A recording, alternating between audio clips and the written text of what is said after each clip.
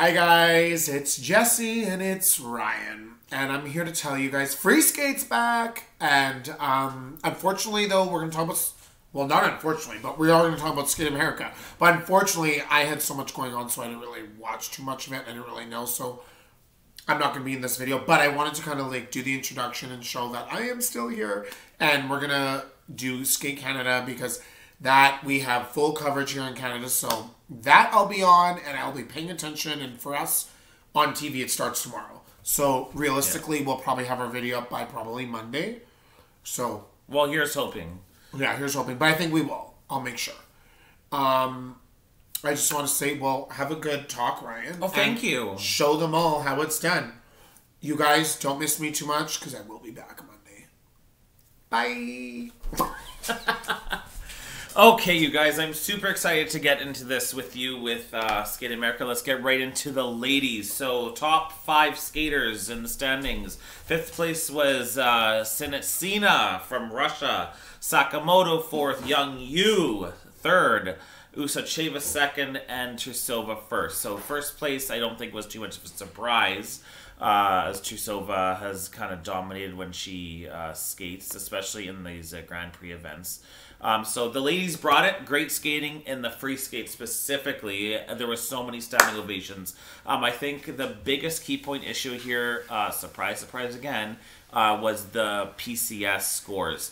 I have a big issue with the way the judges are scoring PCS. It's so subjective. I literally don't understand how they're coming up with these scores. I just don't get it anymore. Miyahara scored lower than Trusova by 0.2 of a point in PCS in the free skate.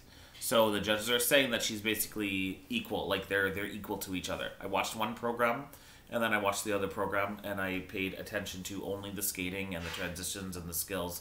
I omitted the jumps, and honestly, you guys, it wasn't even close. If you are scoring Mihara at a 68.91, then Trusova should be honestly at like a 63. What I found interesting when I looked at the judges' score specifically was judge number 6 scored Trusova all in the 9s. Meanwhile, judge 8 had her 3 out of 5 areas at 7.75 performance, interpretation, composition at those marks, while other judges had 9.25 and 9.5. So judge number 6 was from Hungary. Susanna Vikarni Hamolia was her name. Judge number 8 was from Netherlands. So that wasn't super shocked there, seeing a Hungarian judge side with the Russian skater in that PCS component. That's very subjective.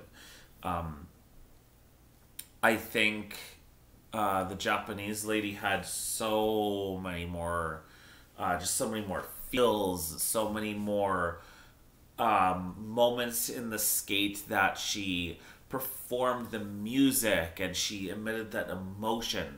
I think Trusova just really lacked that. I mean, don't get me wrong, Trusova's a great jumper. She has strong jumps. I love her jumps this year. They're even better than they were last year. Her quad lutch, just pure power jumper, period. But there's not a ton of substance in that program, especially with the overall performance quality. So how are you getting literally top marks in PCS?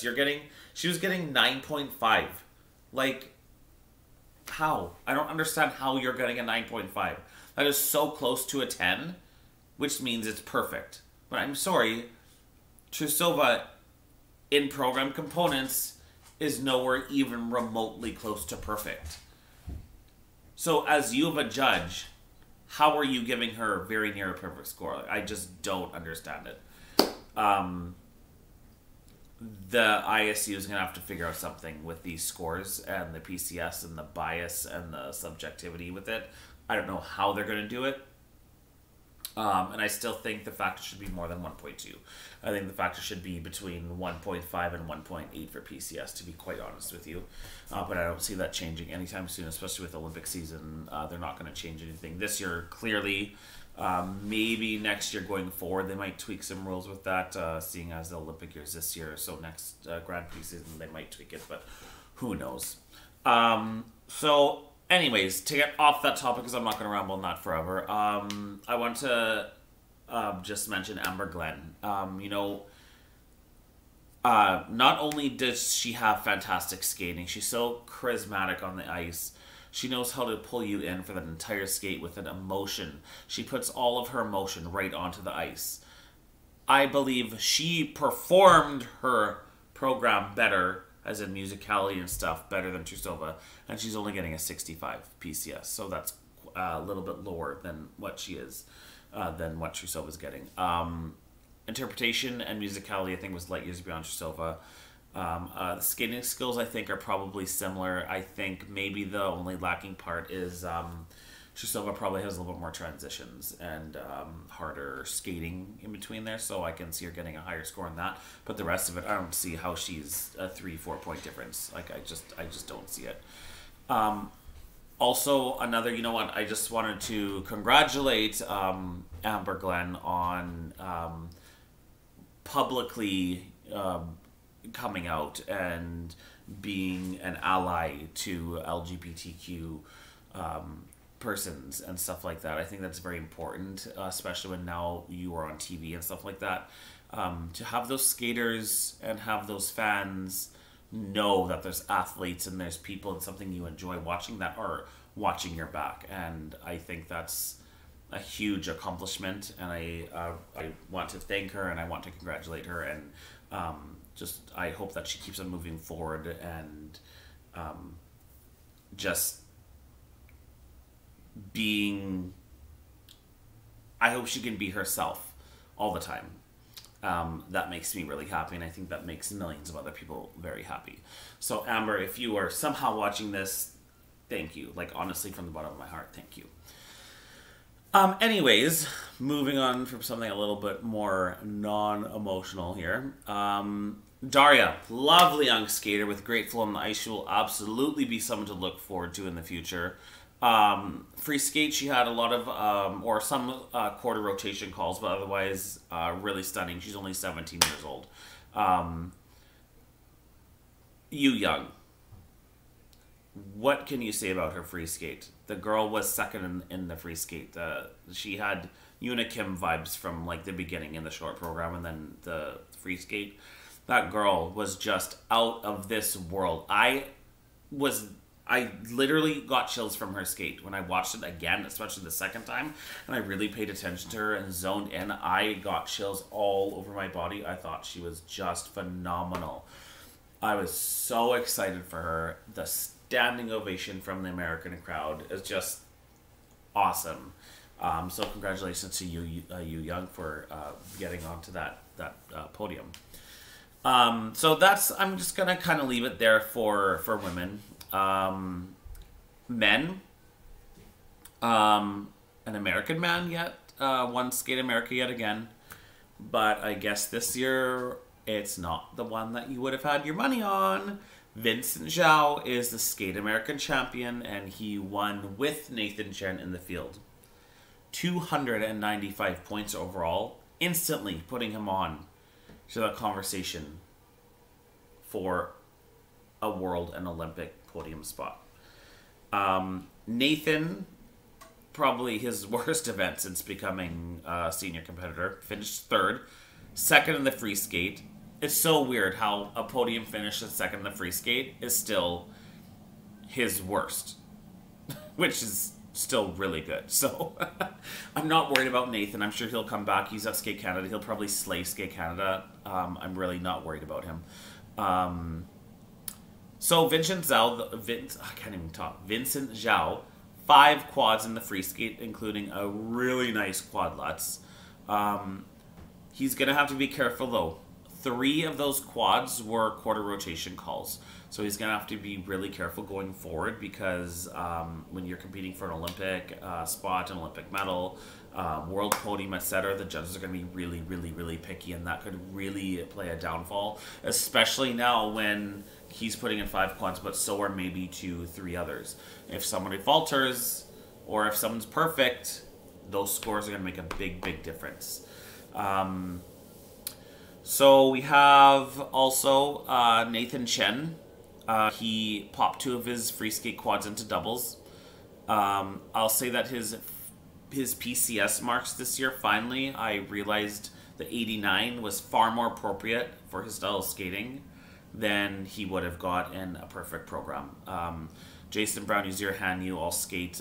They outskate anyone on this entire planet who are getting mid-90s, over mid-90s for PCS. And for Nathan to be getting very close to that is a little bit absurd. So the 89 that he had for his PCS this time around, I think was far more appropriate, to be quite honest with you.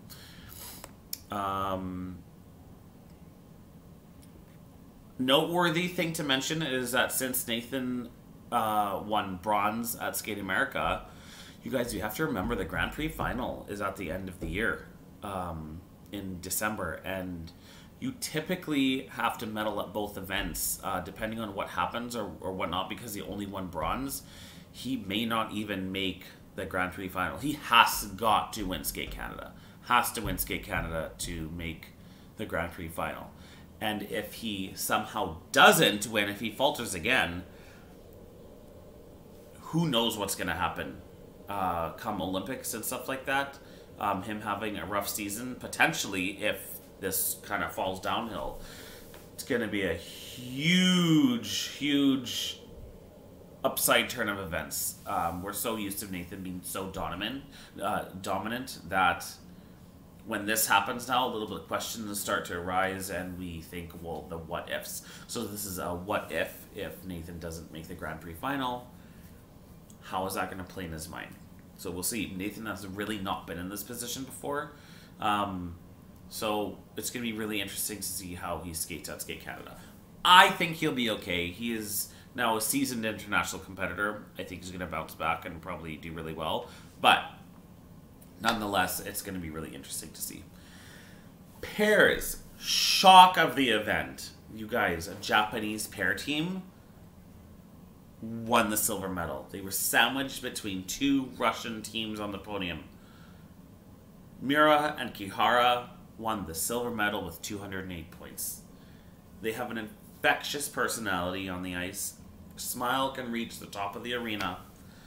They have fantastic flow on the ice. And this is without a doubt the Japanese best pairs team, I think, in the history of Japanese skating. This is only the second Japanese pair team to win a medal at a Grand Prix event, and the first one since Takashi and Tran in 2011. So it's been 10 years since any Japanese team has won a medal at a Grand Prix event.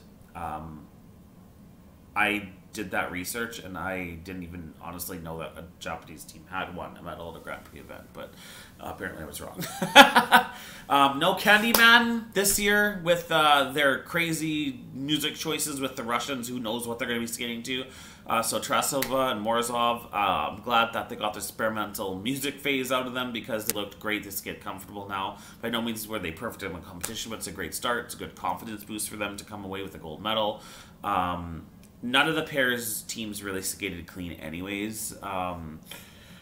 So, I mean, it is what it is when you have a field of pairs that don't skate clean, but for them to win the gold medal, I think that's really, really big for them, especially with who they were competing against, because Bokova and Kozlovsky, who they've lost to a few times already, were there, and they by no means skated well either. But we also have to remind ourselves with Bokova and Kozlovsky, they're only 19 and 20 years old, and they are the reigning world bronze medalists, so I'm sure we have definitely just seen a early season blip from them, and I really expect them to be stunning by Russian nationals. I think they have a massive chance at winning the Russian championship again. Yeah, so I mean, I don't really have much more about pairs. I guess we'll get into ice dance. The American teams, you guys. Oh my god. Hubble and Donahue and Chalk and Bates going at it in this head-to-head was awesome. They were so good. Both their short dances were out of this world. So entertaining. Both their free skates were so entertaining and so different. Who plays an alien? Who looks good as an alien? Who could sell that as an alien? Literally only Madison Chalk can do that. She was brilliant in playing that. I think she did such a good job. Just captivating. The chances that they took with their music choices and themes in both programs, I think, are going to pay big dividends this year. Billie Eilish, the other program, like, that's not typical figure skating music. So for somebody to actually choose that and actually pull it off and intrigue the crowd, not only are you intriguing the crowd, but you're skating to something that's not traditionally figure skating. You're going to bring in new fans. People are going to hear that and see that. They're going to be like, oh, well, maybe I want to watch this. So I really commend them for taking those chances. And I think a lot more people are going to like it than not like it. I've heard a few comments about sticking to the classical and don't branch out in the music, and Billie Eilish doesn't belong in figure skating world. But I say, you know what? Good for you. I was thoroughly entertained, and I was so impressed that they pulled it off. I was literally like dancing and clapping in my living room watching them. I was so impressed with them. Their choreography was second to none. You can't help but watch them. While I think the overall skating aspect of the dance event goes, I think, to Hubble and Donahue by a little bit of a smidge, the components, to me, go to Chalk and Bates for the program. Really, I think when you have a team this close in scores like that, it's super vital that in your levels and your step sequences and your key points in the short dance, etc., you get everything. You have to get you 3 or 4 key points for sure. You have to get level 4s, and that's what was missing from Chalk and Bates. They did falter a few times, especially in the short dance. Their key points, I realized that Hubble and Donahue got 3 out of 4, while Chalk and Bates only got 2 out of 4, and that in the base value alone was a 1.1 difference, which is over the difference of the entire program of the short dance between the two of them, like the two of their scores. The free dance was just as close. Their planned content for the free dance, you guys, their technical content is exactly the same base value. Chalk and Bates actually beat Hubble and Donahue on the TES. In the free dance, 68.93 to 68.97. And yeah, so it came down to levels and stuff like that. The PCS scores for Hubble and Donahue a little bit more, but they had that classical, really nice free dance where typically is pleasing to the judges. Madison Chalk and Evan Bates were quite a bit different, I guess, but still super, super entertaining, and the scores were that close. So there is a razor thin margin in between them with scoring this year. I think that's the closest they've probably ever been together, going head to head in the actual international scores. If one dance team messes up on Twizzles or the whole key points thing, say somebody gets 2 and somebody gets 4 again, or someone is downgraded to a level 2 on a lift or a spin and the other team gets a level 4, that could literally mean the difference between a gold medal and not a gold medal for that other team. So it's going to be super entertaining. I cannot wait to see them all compete together with all of the best dance teams. You're going to have Piper Gillis and Paul Poirier. You're going to have the French dance team, the Russian dance team. All of them, I think, the top 6 dice dance teams in the world in the Olympics, I think, could be separated by like 3 points. Like overall, I think it's be so close. So I'm super excited for that. Let's talk about the Canadian team, Fornery, Baudry, and Sorensen. They finished 3rd, won the bronze medal. They were 18 points back behind the Americans, so it was a very large difference between first, second, and then third. There was 18 points, but I really, really like how they skate. They do have a wonderful style. They carry themselves really nice on the ice. They're very entertaining. They're very pleasing to watch. And I think Canada's got a really solid third dance team there. I think they can work on polishing fine details, specifically GOEs on the elements and getting their levels. They had quite a few level calls that put their base value down, a few 2 and 3 level calls. You want to get all level 4s because that level 4, when you're doing something, is going to get you the highest base value of that element. So if you get a level 4 on a lift, your base value means what the lift is worth, plus or minus your GOE. So if you're already starting at, let's say, 5.5 points for a level 4, plus your GOE, let's say 2.5, you're at 8 points for the whole lift. If you go down to a level 2, let's say your base value is now 3.5 points. So you still did good, you're still 2 points back, even though you did it well because your base value was lower because you maybe didn't have the right position or not enough speed or carriage or timing or whatever the issue may be. With the score sheets looking over that, I think that was the Canadians' biggest downfall. They had quite a few of those. If they would have got all of their level 4s and their key points and their GOEs, they would have been very, very close between both dances to the Americans. They probably would have been within 4 points, maybe. So it's something that they need to work on. Also, too, you know what? I also want to, honorable mention to the Spanish dance team, Smart and Diaz. Their Zorro was incredible. Such a good reaction from the crowd. I think it's probably their best reaction they've ever got for an ice dance. The way they commanded that, and right to the end, and like the footwork with their step sequence, and then at the end with the music build, and they were tap dancing their feet all over, and the way he killed her at the end with the Z and the oh my god, it was so good. I was so impressed with the mastery in their interpretation of the music. And they actually finished third in the free dance over the Canadians, but it wasn't quite enough to take them off the podium. So good for you, Smart and Diaz, for bringing that out. That's going to be a really good vehicle for the Olympics. Who's not going to get into that? So anyways, that is what I have to say about Skate America. I rambled it off pretty fast, not as heavy hitting as I normally do. We had a super busy week. It's 11:38 p.m. right now. Skate Canada starts tomorrow, and I got to be on the ice myself to practice skating at 8 a.m. So I'm so tired, you guys. Anyways, I hope you've all been doing really well. I'm so glad you tuned in to watch me and Jesse again. And I can't wait to have a full season with you with crowds in the stands. I love the crowd reactions. I can't wait to see the Olympics, the Grand Prix final, the Grand Prix events. I think we're just in for a really good treat this year.